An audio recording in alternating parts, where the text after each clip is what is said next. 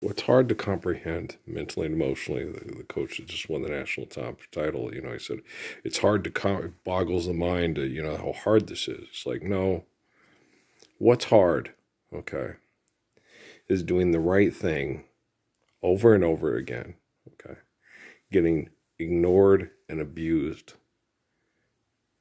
for doing it, okay. That's hard, okay.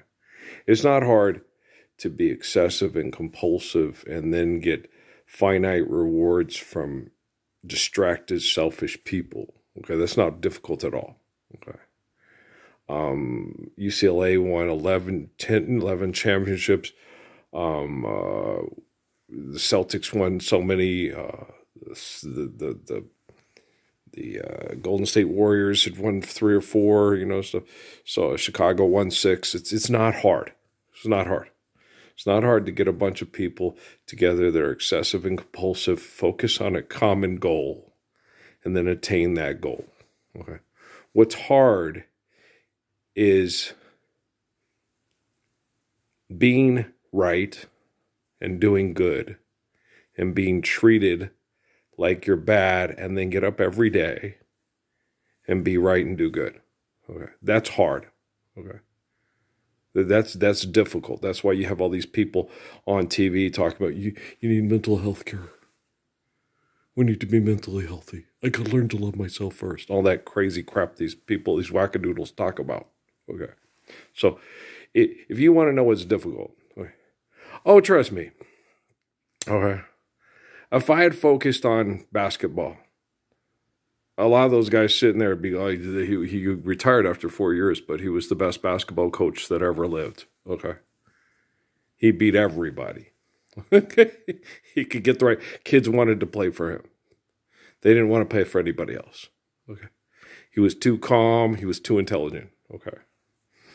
And then he just quit. Well, because it was the right thing to do. It's better to garden with your kids and make love with your wife than it is to spend 10 years running around the continent looking for people that want to do excessive, compulsive things that aren't healthy, right?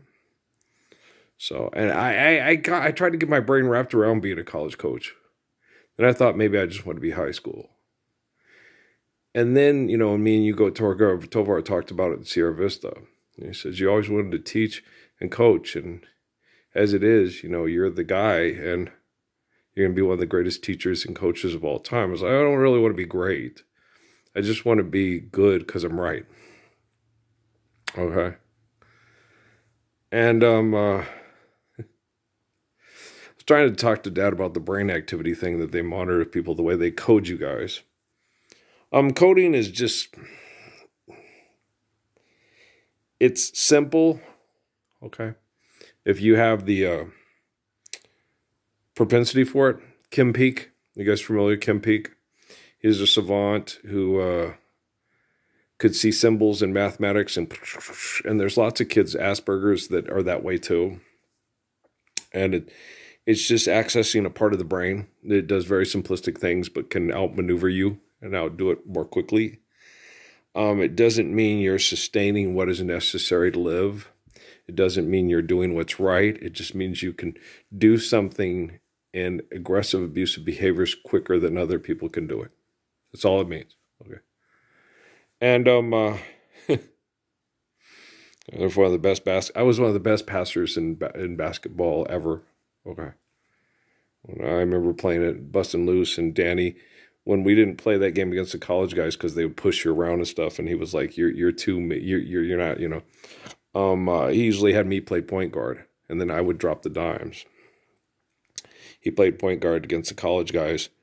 We got into that game. That's the game. He jammed my finger. I didn't break it. Most probably should have. She threw the ball too hard, and it warped the basketball and cracked the bleachers. And I didn't catch the pass. And he was yelling at me, "You need to catch that." And I was like, "No one could have caught that." It's if I caught it, I would have ended up out of bounds. So pow, he threw it too hard. And I was never that way.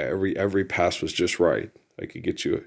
If I did, I said sorry, but I rarely made turnovers when it came to passing. I I dropped dimes like everybody who ever played an organized basketball game with me just about got a score because of Earl.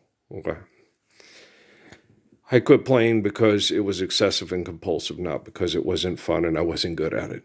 Okay, do you understand?